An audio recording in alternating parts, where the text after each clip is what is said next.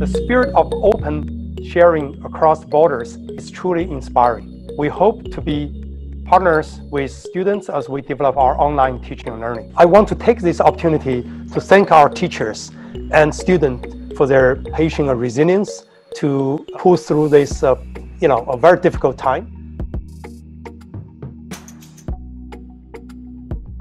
Being able to go through the lectures over and over and over again until you understand the concept has been extremely helpful. I can arrange my schedule. I can fully maximize the use of my time.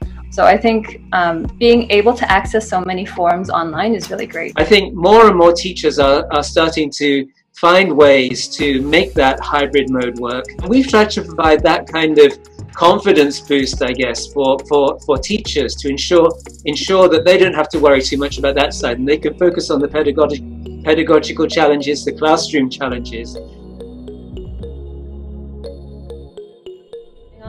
I'm just wondering what kind of things HQ has been doing, or how HQ can show that they are taking on students as partners and trying to fulfill that mission. We're going to open, say, 4 sessions to begin with, each with an enrollment of 50. And if those 4 fill up and it's not enough, we'll open another 4, and then we'll open another 4. So that any student who wants to dialogue with us about teaching and learning at Hong Kong U and building a strategy down to 2028.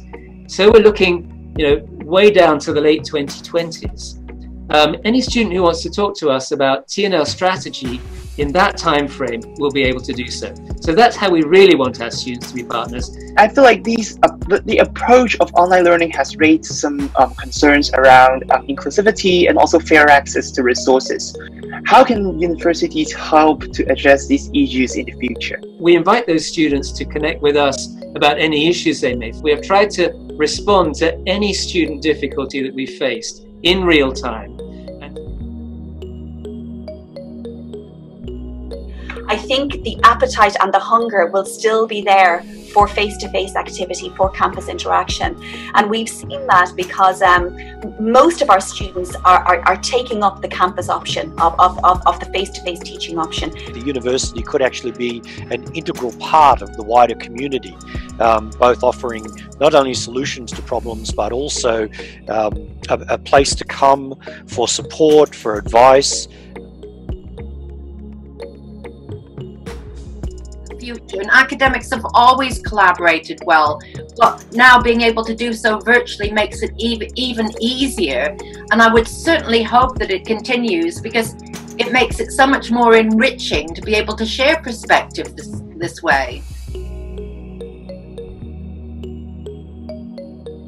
Universities are about creating new knowledge, and university is a kind of wonderful marriage between research and education.